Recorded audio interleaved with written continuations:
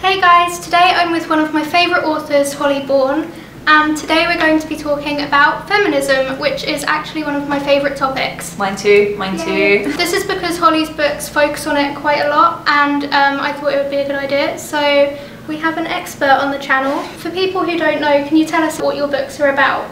So I've written a trilogy of books about a group of girls who start a feminist grassroots campaign group called the Spinster Club, and the first is called Am I Normal Yet? And it's about a girl called Evie with OCD, and it examines like the link between mental health and feminism. The second one is called How Hard Can Love Be, and it's about a girl called Amber. Yay! How she has like an estranged relationship with her mum. And then my new book is called What's a Girl Gotta Do? I think we've got a proof actually, have we? Woo, there it is. I love it so much. And it's about Lottie, and she starts this feminist campaign where she kind of gets feminist hiccups, and she has to call out every single instance of feminism that she sees for a whole month, and she makes it into a video channel. For people who aren't sure, what is feminism?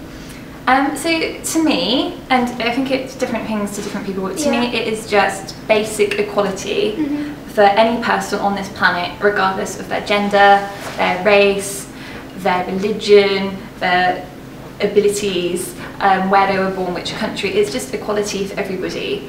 But the word feminism kind of, I think, is really important because it acknowledges the fact that gender plays a huge part in inequality, and that women for hundreds of years have had a really hard time of it, and I think that's why it's important to use the word feminism rather than like equalitarism.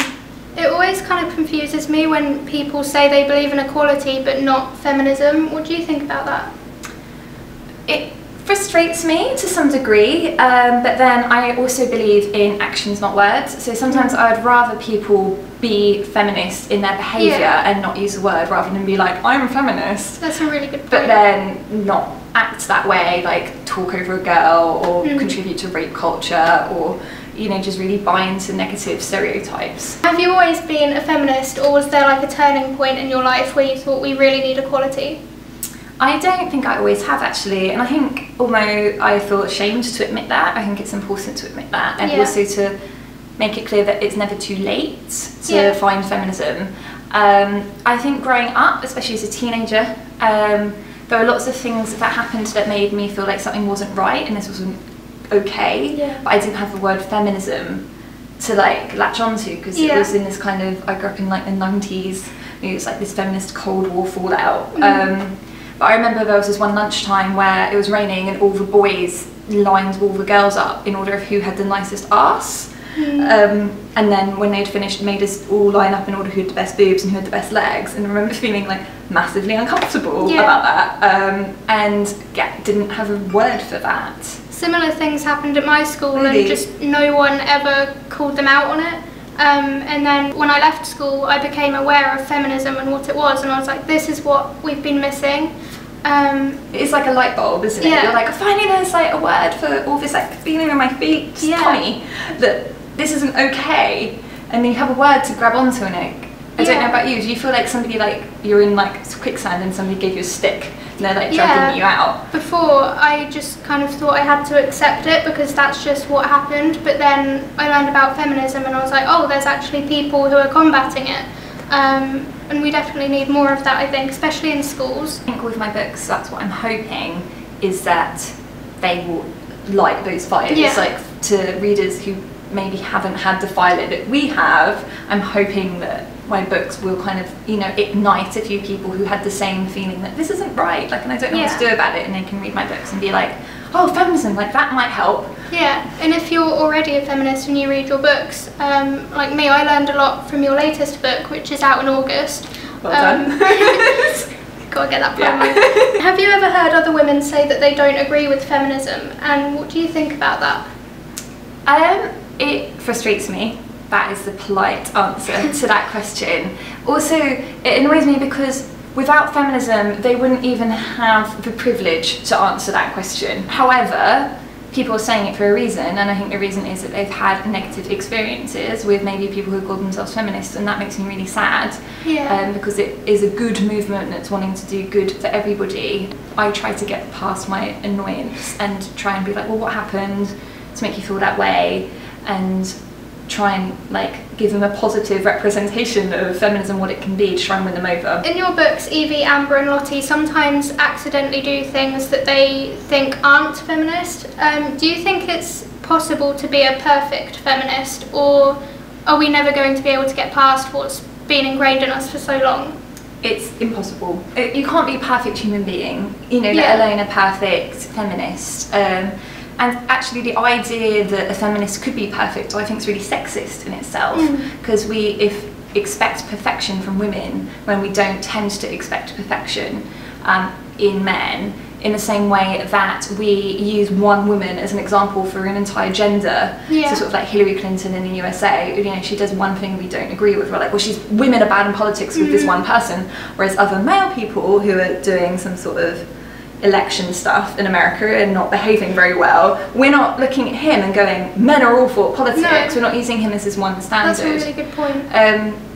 And so I actually think it's quite sexist to attack feminists for not being perfect feminists, because you're actually trying to measure women and see if they fit this set tick box of how a woman is supposed to behave even as a feminist.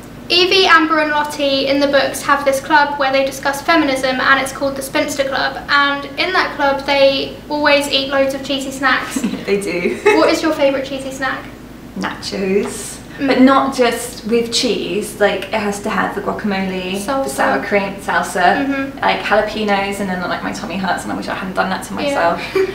What's yours? I'm less about cheese snacks and more about just putting cheese on everything, like pasta, salad, mashed potatoes. I don't know if that's normal, but I do that. Cheese is just life, basically. You're a good spinster. You understand the importance of cheese. I'm vegetarian. I should figure. So am I. Yeah. See, we're not perfect examples of anything. We're totally problematic human beings. No one's perfect. No one's perfect. Who are your top 3 favourite authors and why? That's hard.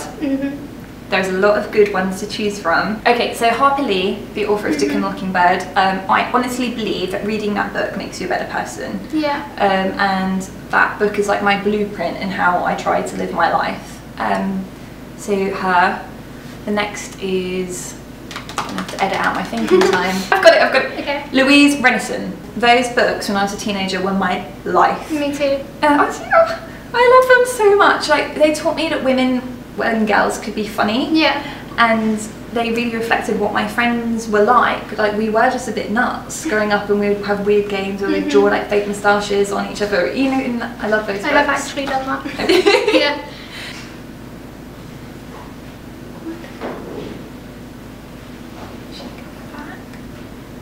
I don't know. Okay, do you want to carry on? Caitlin Moran. Yeah.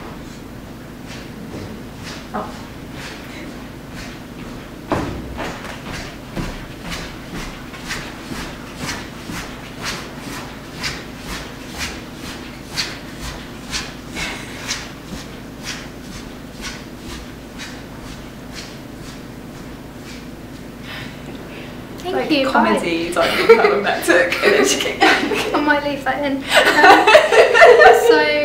Also, like, no, like, acknowledgement that we were filming. Just like, I'm gonna walk this way, and I'm gonna walk back. Okay. And then finally, Kate Moran, because How to Be a Woman. Although that book, I think, has dated in some ways since I read it. There's sort of some things that she says now that I'm like, but at the time that book was what lit my flame. I was 27 and hadn't found feminism yet, and I read that book, and that was what made me kind of go, yes, this is like, it was like a euphoric moment. So I really owe her for doing that, because it changed my life, that book. Have you seen her TV series, Raised by Wolves? It's the funniest thing I've ever seen in my life. Is it really good? Yeah. Okay, I should like binge watch that. You definitely need to. I'm on Orange is the New Black at the moment. I haven't seen that. Oh my god, it's so good. It's so good. To finish, what is your top writing tips for any aspiring authors who might be watching this? Okay, this is going to sound so basic, but it really works. Write. Just write. And don't worry about whether it being good or not. Just get it written, because you can't mend a blank page. It is basically just read a lot and write a lot, but that is what every author I've ever known answers with. They write and they read. Thank you so much for coming on my channel. Hopefully you guys enjoyed this video. If you did, please give it a thumbs up and subscribe if you haven't already. If you want to check out Holly's books, which I highly recommend you do, I'll leave links to where you can buy them in the description below, and also where you can find her on social media. And that's all I have to say. Thank you for watching, and I'll see you next week. Thank you. Thank you for coming. Bye. That was such a like gammy wave.